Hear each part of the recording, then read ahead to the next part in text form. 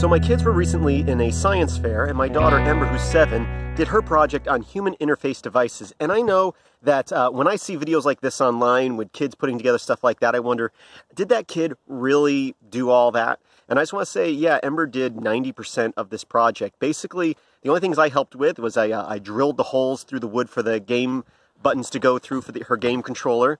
And there were 3 game controller buttons, arcade buttons that we put on there. I hooked up the first one and I said, hook up the other 2 exactly like this, and she did.